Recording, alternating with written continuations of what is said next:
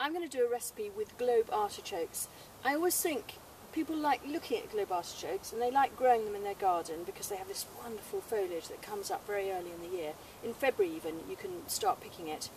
But people are a bit scared of cooking them, they're not absolutely sure what to do. So I'm going to do this really simple recipe which is using the artichoke as a whole. In Italy they think that's peasants' work only. They're very snooty about eating a whole Globe artichoke. I remember cooking it from this recipe for some Italians, and when I brought it to the table you could see they're very crestfallen. But by the end, once they'd eaten it, they were very convinced that it was delicious and they thought they would make it again. But they only eat the hearts, which of course are the most delicious bit, but I think it's really good to build up to the heart, and you'll see what I mean when we cook it. But so what you're looking for an artichoke to be in really, really good, absolutely top-notch state is that it's still completely all the leaves are heading to the centre of the bud. Now as soon as it starts to open up a bit and flare a little bit, it's okay when it's just done it just a small amount, but once it's begun to go brown like this and flare properly, the choke inside has got a little bit too big and it's just not quite so tender. So this one here is really peachy. That couldn't be better. That is absolutely perfect. You always want to harvest an artichoke with a good bit of stem like that, because then they're easier to handle, and actually a lot of that stem, if you take the tough bits off the outside, make perfectly good eating. So pick that one. This one's small but nice, that's fine. And I've got a bud there, so always look and harvest immediately above a bud. You don't want to take that because that would be wasteful, because that's next week's or the week after. That one feels a little bit dry on the outside, so I think I'm going to leave that one to flower. This one is absolutely perfect, and then I can leave that one to develop behind it. You want to have one of these each as a starter, but if I'm serving them just, you know, only this for a lunch with the recipe that I'm doing, then I might get, particularly men, I might get extra ones, and they might want to have two.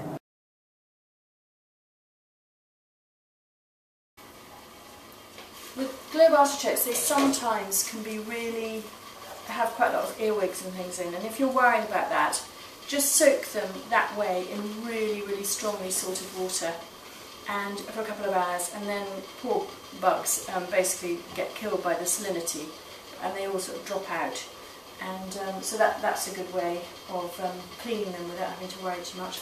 So a bit of salt in the water and then just pop them in. People don't tend to cook artichokes for nearly long enough. They want to be so that they're just almost falling apart in your hands. Not quite, but almost. And actually you can tell whether they're cooked by two things. The first is the whole room starts to smell of artichokes. That's a sure sign. And the second is you just have a tug at an outer leaf, and well, they're not leaves, they're bud scales, but you just have a tug and it should come off very easily, immediately in your fingers. To do that, you want to get them to cook properly, that is, you want to put a lid within the pan, and that just weighs them down because they've got such a large surface area, they tend to float to the top. So I just put a lid within a lid, and then the other one I've just got on the side like that, so if it boils up, which it shouldn't, but it won't boil over. And so I'm just going to leave them now. I'll come back and test them in half an hour, but I reckon most of them it'll take 40 minutes.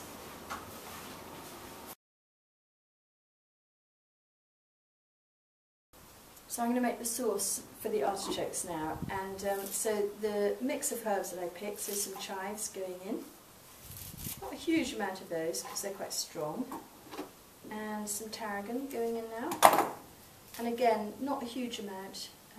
I don't want the big stems, but the little top stems are fine because they're not too fibrousy.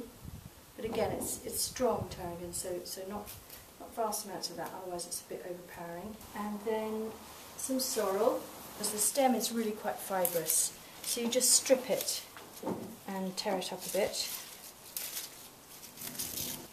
And I'm not weighing any of this, I'm not even counting it, it's just, I tend to go about 50-60% parsley, 50-60% other herbs, and about at least, a mix of other herbs, and at least 40% just parsley, and I'm just going to discard the stems there because the parsley is just such a lovely fresh flavour. So that should be perfect. And then a very, very quick blitz. I don't want to pulverise this at all. You can do it by hand. So just like that, so it's just beginning to break down a bit. And then I'm going to pop in the eggs.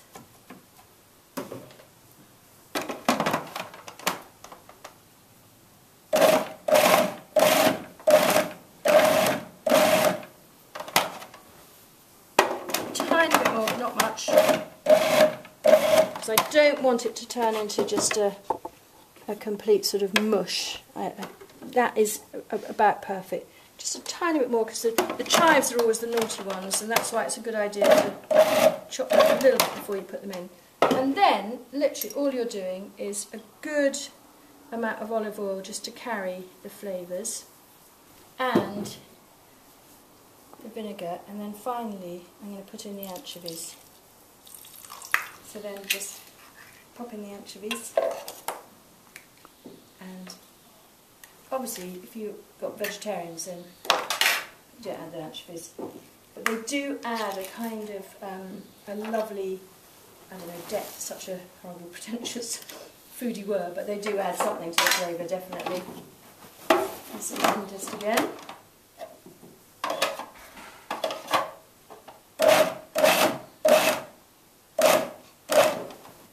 try it.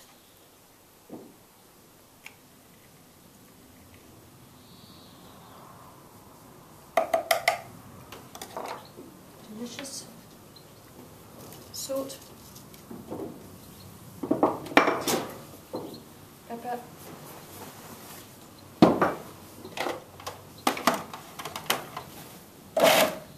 That's it.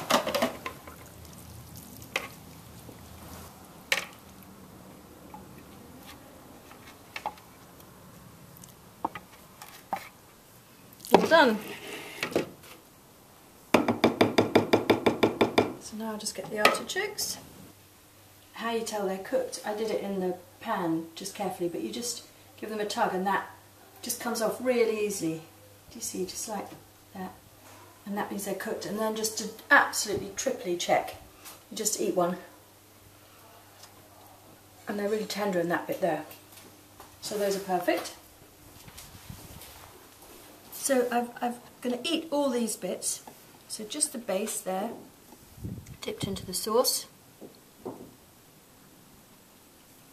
And you just scoop it out with your teeth. And then I've removed the choke, which is this bit, from the centre of the flower. You just sort of push it off with a spoon or a knife. And that, you can see, wouldn't make very nice eating, because of course an artichoke is a thistle. And so that's going to, it's called the choke because it would choke you. And these bits you can eat, but they're hardly worth it. But the rest is delicious, and when you get back into the tougher stem, you discard that as well. But all the rest makes the most wonderful eating. And you just scoop a bit into there. Yummy. And they're really sweet artichokes. They have this weird sweet aftertaste. And actually, in France and Italy, often you're not given wine to eat with an artichoke because it makes the wine taste really strange. So often you'll just serve water with an artichoke and then the wine comes afterwards, because it has such a strong sweet aftertaste in your mouth. And there we are, Globe Artichokes with Angelica sauce. Absolutely delicious.